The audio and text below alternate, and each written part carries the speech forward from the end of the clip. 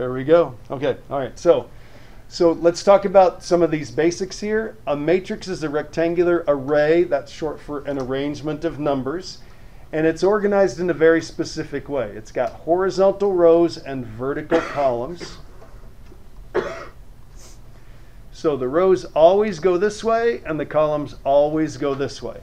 And that's one of the common things that people will forget is the order in which those are indicated. We always say rows first and then we say columns second. And then the entrance or the elements, they are the individual numbers. Most of the time we're going to be dealing with numbers in here, but occasionally they're going to be variables. And then the dimensions of the matrix, it's the number of rows, again, always rows first, by the number of columns. And then indices, they're a way that we can use to keep track of what element is where. So they're subscripts that indicate the position of an entry in the matrix. And again, can't say this enough, rows always come before the column. So what we're going to do for each one of these is we're just going to run through and take a look here. It says this is the matrix A. We normally use squared off brackets to indicate that it's a matrix. So this has a row on the top and a row on the bottom. So this has 2 rows. And it's got 1, 2, 3 columns. So the dimensions of this matrix A that we're going to call this is a 2 by 3 matrix. And the element in the first row and third column, so if it's in the first row and third column, we indicate it this way. We do a little 1, 3. So these are subscript. They're written smaller kind of down below. So if I say A13, it means it's in the first row, third column. So it says what entry is the A21 entry? So A21 would be the second row. So second row and first column, so it's going to be a 1. And the reason is because it's in the second row and in the first column. So for these examples right here, we're going to identify the dimensions and the A21 matrix. So if we look at this right here, it's got 1, 2 rows. Remember, we're counting the horizontal rows first. So this is a 2 by 1, 2, 3. So this is a 2 by 3, just like the one we did up above. And the A21 entry is second row, first column, so that's going to be a -3. This next one, again, we count rows. 1, 2, 3 rows. So this is a 3 by 1, 2, 3 columns. Because the number of rows is the same as the number of columns, a lot of times we'll call this a square matrix. We still want to find the A21 entries, so we want to find the second row, first column. Second row, first column would be a 4. So again, all we're doing is we're just reminding ourselves how these work. This next one and the next couple, a little bit unique. This has 1, 2, 3 rows. So this is a 3 by 1. Because it's only got 1 column, we call this a column matrix. And can we find the A21 entry? Can we find the second row, first column? We can. That's going to be a 16. This one right here has 1 row, so it's called a row matrix. It's got 1 row and 3 columns. And can we find the A21 entry? Does it have a second row? So we're just going to put NA, does not apply. If we happen to have a matrix that's completely filled with zeros, we just call that the 0 matrix. This one happens to be square, but it's because it's a 2 by 2. And of course, if we go to the second row and first column, the A21 entry is just a 0. Okay? Now I'm going to slide down here and talk about a couple of other things. Equality in matrices, there's a bunch of stuff that can only happen if they're the right dimension.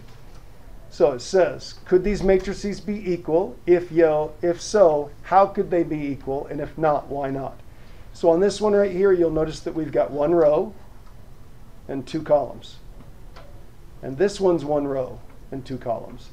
So they could be equal as long as they're equal element by element. So I'd have to make sure that the first element here, first row, first column, matches up with first row, first column here. So 2y would have to equal 8. And the first row, second column here would have to equal the first row, second column here. So 6 would have to equal 2x. So these would only be equal if y happened to turn out to be 4. And they'd only be equal if x happened to turn out to be 3. That's what it would take. Take a good look here. This has 2 rows and 1 column, so that's a 2 by 1. This has 2 rows and 1 column. So because they're equal in dimensions, we could have them equal to each other. The only way they'd be equal is if they're equal element by element. So 3x would have to equal 9, and negative 5y would have to equal 15. Now, I'm not going to take the time to solve that, but those would have to be equal element by element in order for this to work out. Okay? So this next one, this has 2 rows and 1 column. This next one has 2 rows and 2 columns. So is there any way those could be equal? Okay, not equal. And the reason they're not equal is they don't have the same dimensions. So I'm just going to write not same dimensions. Okay, now if we're doing arithmetic, meaning adding and subtracting and stuff like that, the rules are pretty darn easy. All we've got to do is keep things organized. They have to have the same dimensions. We need to add or subtract element by element. Okay, and the dimensions of the resultant are exactly the same as the dimensions of the 2 original matrices. Hey, don't do that. Don't do that. Okay? So resultant is just a fancy word for the answer that we get when we're done. And here's what I've got. So take a look off to the side here. This is a 2 by 2. We're going to add that to a 2 by 2, and we end up with a 2 by 2. And the way we get this first entry right here is we take first row, first column, add it to first row, first column, and we get the answer in the first row, first column. First row, second column, add it to first row, second column, and we get the answer, or the element in the answer for the first row, second column. Okay? So in practice, it's a little bit easier than that. This is a 2 by 2, and this is a 2 by 2. So when I add those together, I get a 2 by 2. And I've got 4 elements I need to fill in. Addition is a piece of cake. 6 plus negative 3, we end up with 3. 4 plus 1, we end up with a 5. Negative 1 plus 0, we end up with a negative 1. And 0 plus 3, we end up with a 3. Okay? Super easy like that. This one is a 3 by 1. And this one is a 1 by 3. Luke, can we add those together? No. How come? They don't have the same Dimensions aren't the same. Okay, so if the dimensions aren't the same, then we can't put them together. Okay, that's going to help, right? Okay. So we're just going to write not possible. Okay, now when it's subtraction, you've got your choice on this. I really don't care which you do. I find that people make more mistakes if they're trying to do subtraction all the way through. I prefer to do this. First of all, this has 3 rows and 2 columns. This has 3 rows and 2 columns. So that means the answer is going to have 3 rows and 2 columns. So I got to find 6 numbers here. If you want to do 7 minus 2 and get 9, that's totally okay. And 4 minus 5 and get negative 1. And 0 minus 3 and get negative 3. Negative 2 minus 10, that's going to be plus 10, so that's going to be an 8. And then this is going to be a negative 1 minus a minus 3, so that's going to be a plus 3, so that's going to be a 2. 6 minus 1, we end up with a 5. If you want to do it that way, that's totally okay. Some people find it easier to do this. Everybody watch. I'm going to distribute the negative through to all of these. So I'm going to make this a plus. And if I distribute through the negative, this would be a plus, that would be a minus, that would be a minus, that would be a plus, that would be a plus, and that would be a minus. Now if you take a look, the nice thing about this is I can just go through and grab the numbers and just look at them and combine them. 7 and 2, that's a 9. Negative 2 and 10, that's an 8. 6 and negative 1, that's a 5. I don't care how you do it, as long as you get it right and you can keep those straight. Okay, are there any questions there? Okay, flip the page over. Okay, all of that is basic arithmetic, basic vocabulary and stuff like that. We're now going to talk about scalar multiplication. Scalar multiplication is kind of like distributing. We just multiply element by element. So we're going to distribute in, and we're going to get each one of the new elements. So here's the deal. If I do 2a, this means I'm going to do 2 times negative 2, negative 8, 5, and 0. Scalar multiplication doesn't depend on the dimensions. We are literally just taking the scalar, short for maybe scale factor, and we're multiplying everything by that number. So the new one is still going to be a 2 by 2. We just double every single one of them. So negative 4, negative 16, 10, and 0, and that's it.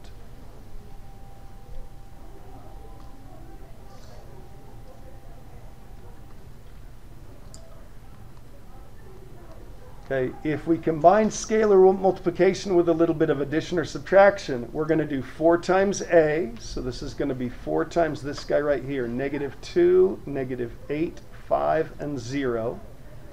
With plus b, so we're going to write down plus b. That's going to be a negative 3, an 8, a 6, and a negative 5.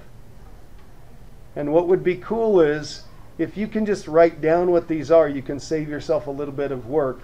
If you could skip directly to here, like negative 8, negative 32, 20, and 0, and then add it with this one, negative 3, 8, 6, and negative 5, that's going to go a lot quicker. So I'm just combining these, negative 11, combining these, negative 24, combining these, 26, combining these, negative 5. And how did I do with the arithmetic there? Everybody good? Okay. If we have something like this one, this is the way I would do this one. Okay. If I'm going to do 3a, I'm going to write down 3a as 3 times every one of these.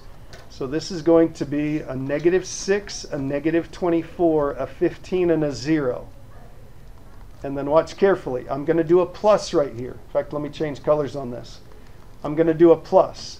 And the reason I'm going to do a plus is I'm going to distribute the negative 3 through to all of those. So now I'm multiplying everything by a negative, so then I can just add them together. So this is going to be a 9. This is going to be a negative 24. This is going to be a negative 18. And that's going to be a positive 15.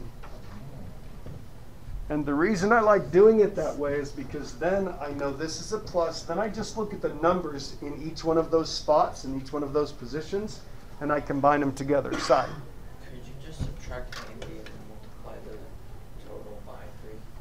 On this particular one, because they're both 3, yes, you could. Okay, but if one of these was a different number, then you couldn't. Okay, so you got to know this method. Okay. So when I put the two of those together and I get the resultant, again, it's a 2 by 2 plus a 2 by 2, so I can definitely add them together. I'm going to get a 3, a negative 48, a negative 3, and a 15, and that right there would be the answer. Everybody good? Okay, any questions? Raise your hand if this all looks pretty familiar. It's easy. Good. We like it that way, right? Okay. How would you do this one then?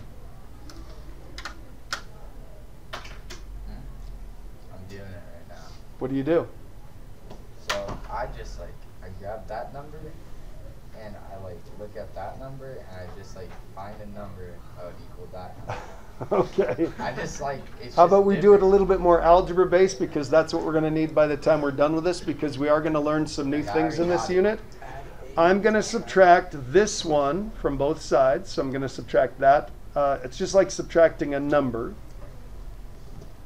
Okay? Done. So that's going to give me negative a equals, let's see what we get here, negative 2 minus a minus 1, so that's going to be a negative 1. 4 minus 5, that's going to be a negative 1. 5 minus a 3, that's going to be a 2. And 3 minus a minus 7, so that's going to be a plus 7, so that's going to be a 10, right? Yeah, but then you just do a negative, so it's 1, 1. Yep. Negative 2, negative 2. Very good. So we've got a coefficient of a negative in front here. We're going to multiply both sides by negative 1. So if I multiply both of them by negative 1, I end up with A equals, this would be 1, 1, negative 2, negative 10. Circle that, and then we're done. Okay? Any questions? You're going to enjoy the homework? So many. Yeah, it's Okay. just multiplication. Yes, multiplication is a pain in the butt, so we saved the best for last. I love it. I love this. I actually like. Oh, I like I multiplication think too. these split into Okay. two I parts. love it. Like, how? All right, listen up. What if we just I like love skip it. multiplication? I like that idea. Okay, of all the things that we've gone over, multiplication is going to come in the most handy because that's the new type of skill that we're going to apply later on in the or later on in this unit. Okay, they can only be multiplied under certain circumstances, so you might put a star by that. So here are the circumstances. The columns in the first matrix must be the same as the number of rows in the second matrix. So the middle has to be the same. And the resultant, yeah, the inner dimensions have to be the same. The resultant has the same number of rows as the first matrix and the same number of columns as the second matrix. Okay, so that helps us figure out what the dimensions are of the resultant. Now, I've got an example here. This looks messy. It's not that bad. I just want to show you really quickly. This is a 2 by 3. This is a 3 by 2. Like you just heard somebody say, the inside dimensions, those are the same, so we can multiply them. The number of columns in the first one matches the number of rows in the second one. And that means the result is going to have the outer dimensions. So this is going to be a 2 by 2. So if you looked at a little algorithm of how to do it, that's how we find the 2 by 2 answers. There are 4 numbers that we need to find in this 2 by 2. And this is technically how we'd find them. So I'm going to show you what I think is a little bit easier way to do this. Some of you had me last year when I taught this in secondary 1. First thing we're going to do is we're going to check the inner dimensions to see if we can even multiply them. We're going to determine the dimensions of the resultant. We're going to draw a bracket, and we're going to draw the number of blank spaces we need for the number of rows and columns and stuff like that. And then I like doing something called the karate chop method. For me, it kind of makes sense. It reminds me what we're looking for. So we're going to go through and do a couple of these, see where we get, and then you're going to have an easy assignment other than maybe the matrix multiplication. You do need to practice and be good at this. So here's the first thing we're going to do. 2 by 2, that's a 2 by 2. Inner dimensions are the same, so the resultant is going to be a 2 by 2. So I'm going to draw a 2 by 2 here with 4 blanks. I've got 2 rows and 2 columns, so I've got to fill in 4 numbers. Okay, so listen carefully. This is the first row and the first column. So what I do is I take the first row and I karate chop it with the first column. So when I say karate chop, I mean this. Works better here than it does showing on a computer screen. I'm going to karate chop this row with this column. Notice where my pinky is. My pinky's right here. Notice where it is right there. So I multiply these in kind of a corresponding order. My pinky's on the 4, my palm's on the, my pinky's on the 1, my palm's on the 4, pinky's on the 1, palm's on the 2. So we're going to do 1 times 1, 4 times negative 2, and then we're going to add them together. So this is a 1, this is a negative 8. Add those together, we get, what do we get? Negative 7. So we're going to put a negative 7 right here. So negative 7 right there. Next one. First row, second column. So I'm still going to take the first row and I'm going to karate chop it with the second column. So if I do that, I'm going to match up the 1 and the 2, the 4 and the negative 1. So that's a 2, that's a negative 4, so we end up with negative 2. This one right here. Second row, first column. So I'm going to take the second row and I'm going to karate chop it with the first column. And again, when we say karate chop, I need to match things up. I karate chop this row with this column. So notice my pinky is with the -3 and up here with the 1. So I do -3 times 1, that's a -3. 0 times 2, that's a 0. So I end up with -3. And then the last one, of course, is the second row, second column. So I multiply the second row with the second column. That's a -6. That's a 0. So I end up with a -6.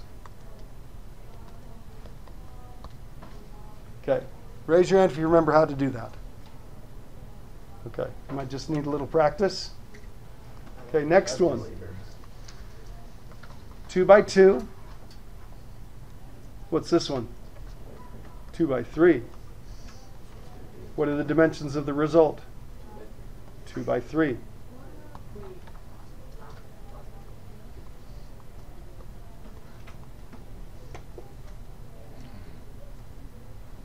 First row, first column. So I'm going to take the first row and multiply it with the first column.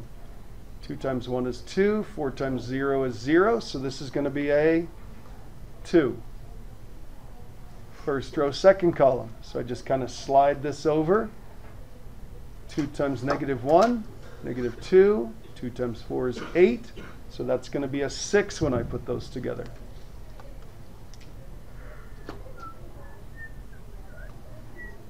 First row, third column, 0.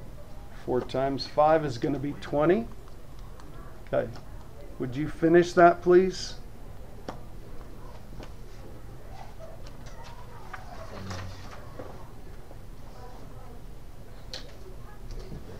I'm going to freeze this. Would you finish off that last row?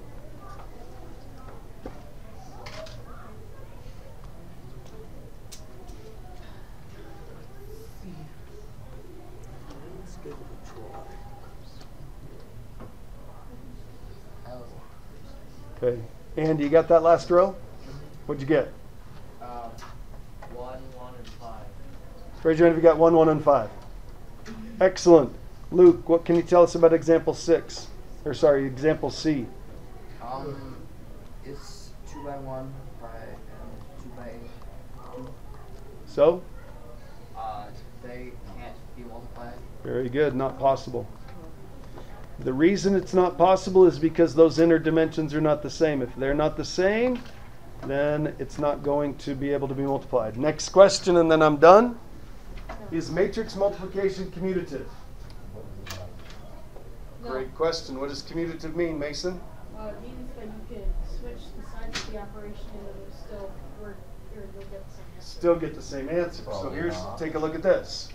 If I took this 2 by 1 and switched places with the 2 by 2, these would switch around. Would you be able to multiply them then? Yeah. Yeah, you would. So there's no way this can be commutative. If I took the 2 of these and switched them around, if I had the 2 by 3 first, the inner dimensions wouldn't match up, so you'd go from something that can be multiplied by to something that can't. Take a look at the first example, not done yet. If we switch these around, would that work? Yeah, you could 2 do by it. 2 here, 2 by 2 here. You could do it. What's that? Would you get different results? Exactly. You can multiply them together, but you will not get the same result. So matrix multiplication is not commutative. So would you do a no right there?